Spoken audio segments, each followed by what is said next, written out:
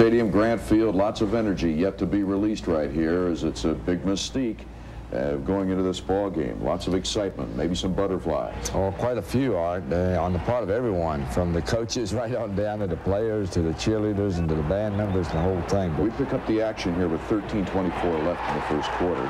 We had won the toss and elected to receive and got the ball, Art, and then threw an interception, and then our defense really rose to the occasion here. Big 4th and 1. Yeah, Georgia had a tremendous opportunity, and there was a sack there by Eric Thomas, and I think the other play was Jarrell Williams coming over the top along with Jeff Mathis to make a key play. Then we got the ball, pick it up on action on our own 15, and Jerry Mays goes wide to the left for 10. And we start to get some things going here right now. We run our option game, and Sean is forced to pitch and gets to Jerry, and he picks up another good 7 or 8 yards. And Sean, at this point in time, is, we're trying to get a good mix of run to pass, and we always go into a game thinking we've got to do both, Art, just to see what's going to work for us. And came right back and a little play action pass. Sean hits Bobby Rodriguez, and Bobby had a good day yesterday. Caught 4 passes and did a tremendous job right before the half. I thought that was an excellent play on his part, and we'll see that in a short time. Jerry to the left, and then Sean again to the right, and there's brother tackling brother. All right, that's an unusual situation, but that happened 3 or 4 times during the course of the ball game. Now here's Sean pitching to Jerry.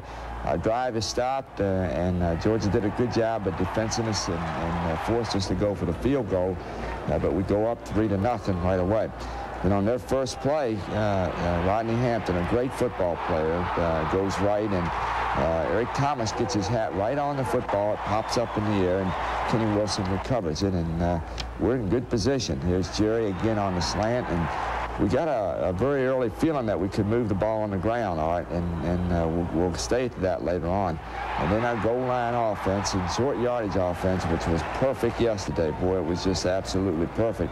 And we were really concerned about that because Georgia had played great short yardage defense and goal line defense. Here's Hampton, and showing his ability. He's a great football player. I think one of the premier running backs in the country. And he goes for good yardage before being brought down by Ken Swilling. And then he shows his true abilities. I mean, we play this thing pretty well, but we don't tackle, and Hampton has a lot to do with that. And they go in for a score to make it 10-7. Here's one of the funniest plays I've ever seen. Well, it is, because Ken Swilling makes a great play, gets his 6th interception, which ties him for the all-time record with Randy Rhino for a seasonal type of thing, Art. But they get it right back on the interception, and then they get a good sustained drive going. We helped them a little bit. We had a roughing the kicker call, a very good call, and we had no business doing that. And it was on a 4th and 10, and it gave them second life, gave them good field position, and then they're going to Hampton again, their workhorse, and he's giving them the yardage.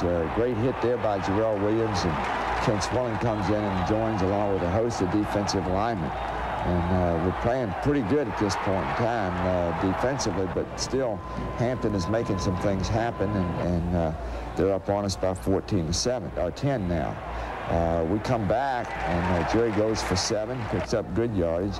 Now on 2nd and 3, on a little counter play, and we felt like we had to keep that in the game. He gets a first down and goes up to their 37, and then we come back with another play with Jerry for about another 5 yards. He picks up 7, but our drive stalls, and we're forced to punt. And Jerry goes wide here, and we're forced to punt. Now he goes back. We've had an exchange.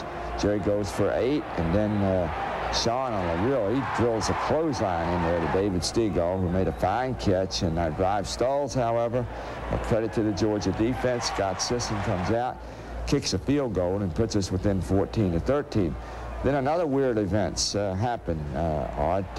We get a fumble here, fumble recovery, and we get good field position, and we have a chance to put 3 points on the board, but we have 2 consecutive 15-yard penalties. But then Sean gives us a chance with his evade ability, and then hits Bobby Rodriguez. And this is the play I made reference to earlier. Bobby did a great job of getting out of bounds, giving us a chance at the field goal, but we did miss it, and we went in at half trailing 14-13.